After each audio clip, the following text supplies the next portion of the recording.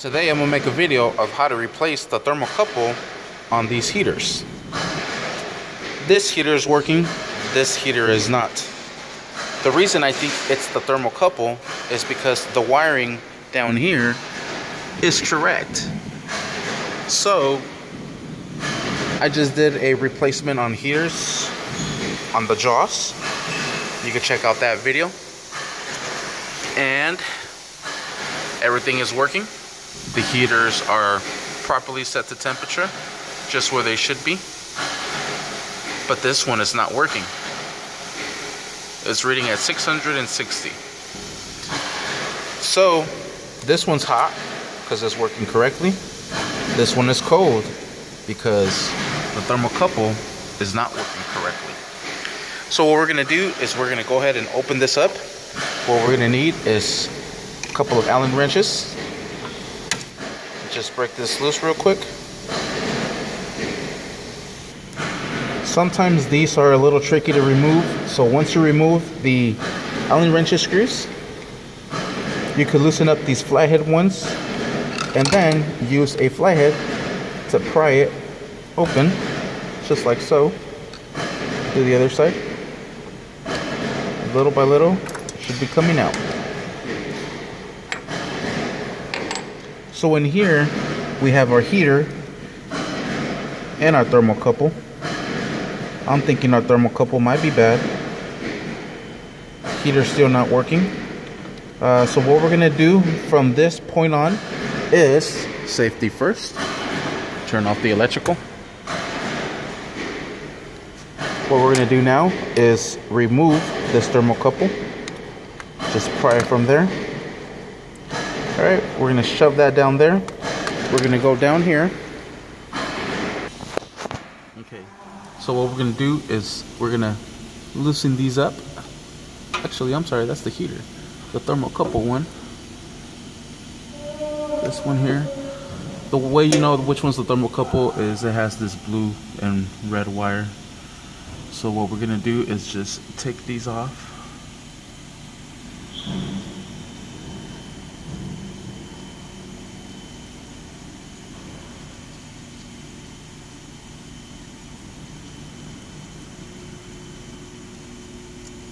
So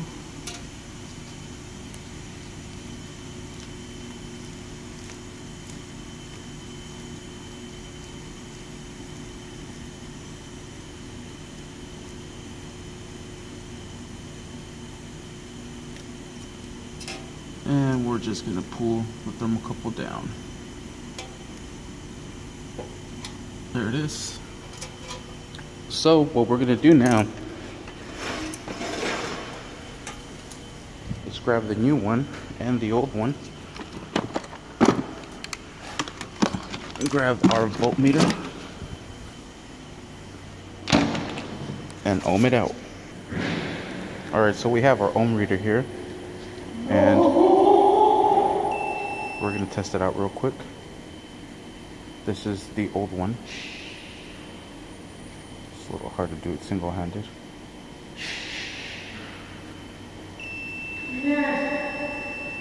So it's ohming out at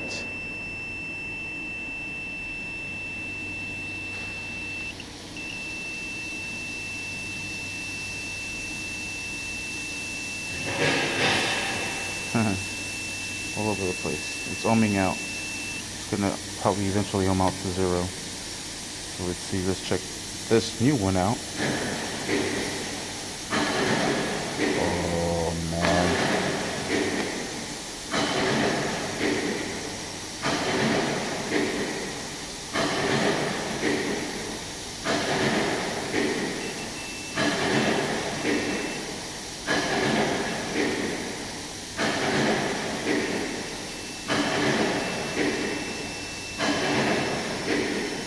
Zero resistance right away. So I think maybe this one might be bad. This one has resistance.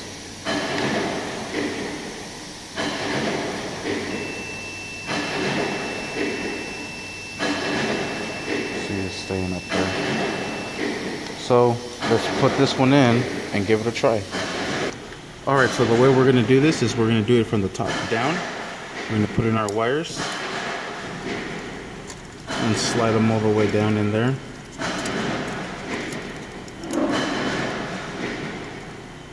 Lock our thermocouple in place.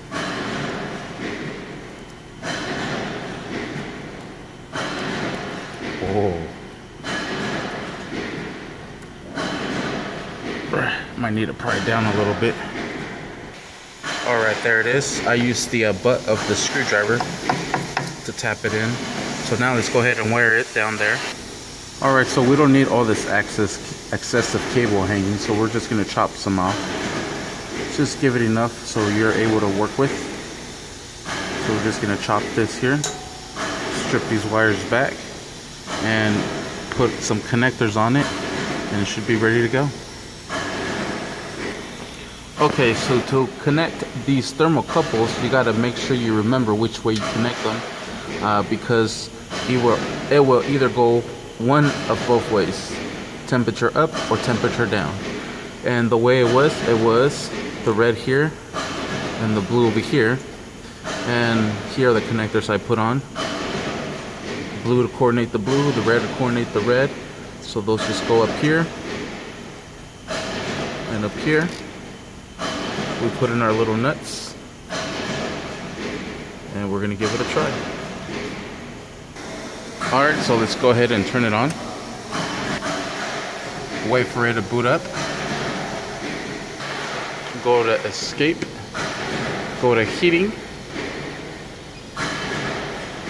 And there it is. It's up and running. It was the thermocouple that was bad. Now it's reading temperature. It should be getting freaking hot. Oh yeah. Oh yeah. Oh look, you can see the steam coming out of my gloves. It's freaking hot. Ah, fuck, it's still hot. So that's how you change the thermocouple. Thank you for watching. Please like and subscribe.